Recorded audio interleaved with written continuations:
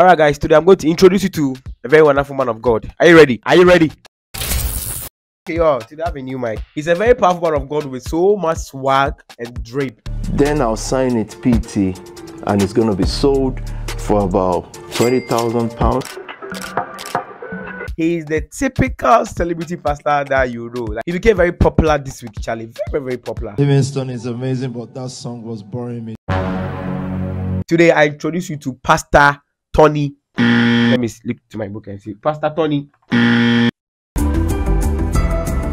believe in the Lord Jesus. I believe it's the ultimate sacrifice. Pastor Tobi Adegboyega. I don't know if I'm getting the saying correctly. Please, I stand to be corrected. He's a pastor. He's a pastor at the SPAC Nation. That's his church, you know. Can I beg your pardon for 3 or 5 minutes this morning to talk about Mohammed? Now, if you didn't know, Pastor Tobi is known for a lot of scandals. A lot of fraud cases that have been, you know, brought up about him, and he has ignored most of them, but they are on the internet. Which I'm not here to talk about that part because that's not my concern. I do everything God's will. So I'm going to talk about the music part of the video. But this is the pastor who said this. Okay, when they are ready. Thank you, guys. Be seated, please. Livingston is amazing, but that song was boring me to death, so I had to come up, man. That's long. So, but thanks, guys. We'll come back. We'll sing together in a minute. But relax. We'll get to that video. We'll get to that part. Relax. I have a lot of things to say before we get to that part. And then finally, we get to address what he said in the video. Please watch this video to the end. But he said something that really struck me. He said that the choir was good, but the song was good. So I decided to do some investigation into the choir, the Livingstone choir.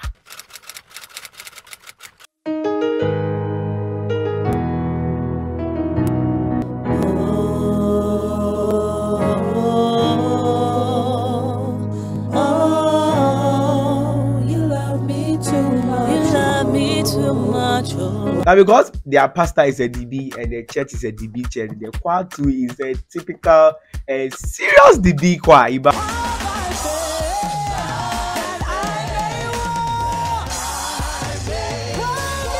And my dear brother, let's play where to dig this video out. I don't know where you got this video, but you can enjoy it.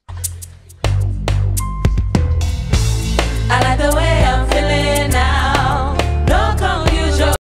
The pastor said that the singers were late, but the song was boring. Livingston is amazing, but that song was boring me. And now we've established that the singers are correct, like they are very good. So now to the main issue. Did Pastor Tobi do the right thing?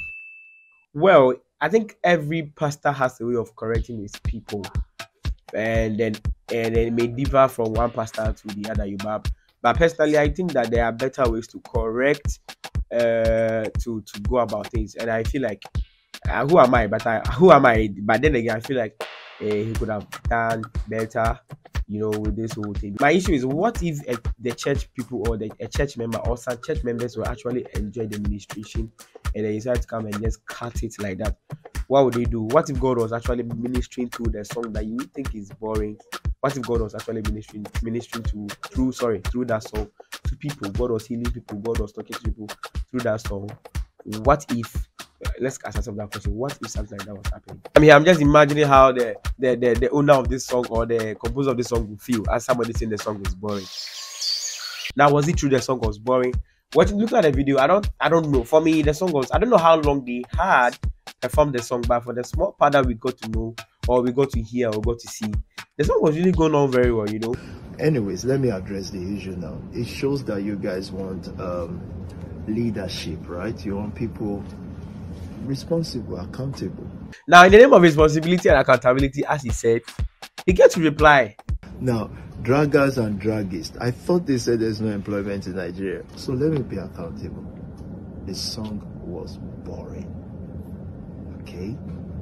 It was actually very boring. The singers lit, song boring. I don't need nobody to speak for me in Nigeria or defend me. Fact is fact. Take it how you take it. Now, guys, the draggists and draggers, go take your medicine, okay? That will take us to where I will say that it could have been handled better. It could have been handled better because Charlie, singers music ministry is not the ground, not the, and a lot of singers and instrumentalists put a lot of effort into even just one ministration, but and it's always like that. So to just come and rubbish all that they are doing in just 1 minute or in just some seconds, it can be very painful. So my final words, yeah, I do not know Pastor Tobi. I do not understand why he did what he did. I cannot sit here and judge you. I cannot sit here and say it against him for what he did. It's his church and he can do whatever he wants to do with his singers and with his music in his church. I cannot sit here and say anything against him. He's a man of God. I respect him for the ministry God is using to do in the back. But this I also think that if there's any concern you have about the administration, whether it's boring, whether it's slow, whether it's fast, I think that you can go about it in a better way. Go about it in a way that will not embarrass them, that will not cause, because the camera didn't show what the audience were looking like what they were feeling, because I can't imagine this how it will happen, like sorry, how it will happen in my church or something like that. So yeah, that's it for today. Well, let me know what you think in the comment section. If you think Pastor Tobi did the right thing or whatever you think about the whole video or anything, just let me know.